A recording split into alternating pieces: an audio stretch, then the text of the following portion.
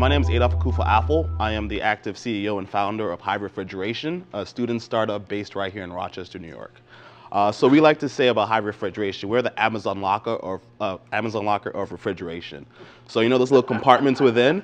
We want to build a huge refrigerator with different compartments for individuals to place their food in. So how many of you guys work in offices? Great. How many of you guys have communal fridges in those offices? Or have had communal fridges in the offices?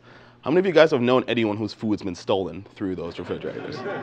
That's what I thought. Okay, so we want to kind of have a refrigerator for you guys to store your food in there securely and actually use an ID, PIN, or mobile app authentication system. So if somebody wants to get in your locker, and let's say your family or a friend is putting some food in there, you can press it, opens up, you put the food in and close it.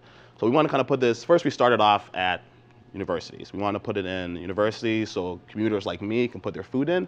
At the same time, we wanted to put it in the dorms because in RIT, most freshmen don't actually have a refrigerator there on their first year. They have to go out and buy it. So we thought, might as well put on one on each floor so students can go there and buy it instead of having to go buy it the next year, then have to like sell it to somebody else because you have a refrigerator in your new home. So we thought this can like negate that.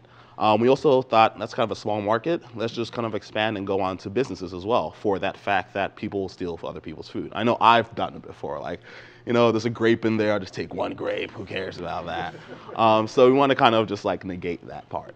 And then I thought, how about homeless shelters? Most people who live in homeless shelters don't actually have a place to store their food, and if they have it. So it's like perishables, they can put it in there, come back for that later. I started thinking about food deserts. Maybe we can work with farmers to kind of put their food in there and monetize that so that they no longer have to like go 3 hours out of the way just to go to like a Wegmans or something like that. Then we want to go to primary schools. So a lot of primary schools, let's say, you know, you pack food for your kids, you know, they put it in there, and then you go and they drop it off in a cubby for 5 hours before they eat. That kind of hits the hazardous zone for most places. I think your ice pack melts and so on. So we want to kind of put it in there so kids kind of like put their food in and, you know, be healthy and be safe. So we kind of expanded from there. So right now we're in the development stage and we're looking for investors and anyone that's kind of dealt with manufacturing, any mentors in that aspect. At the same time, we also want to work with SNAP programs. Anyone who knows anything about SNAP will be very great to us. And also work for like food assistance programs and also homeless shelters and primary schools. So that's me. And thank you guys for listening.